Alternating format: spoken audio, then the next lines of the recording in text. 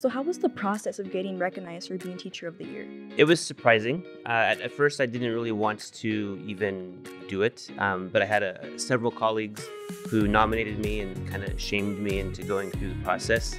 It is a long process. There's a lot of essay writing, resume writing. I looked at it as kind of an opportunity to do some reflection because I'm about halfway through my teaching career. So I use it as a reflective piece, really not even thinking that I was going to get it. So I was very surprised.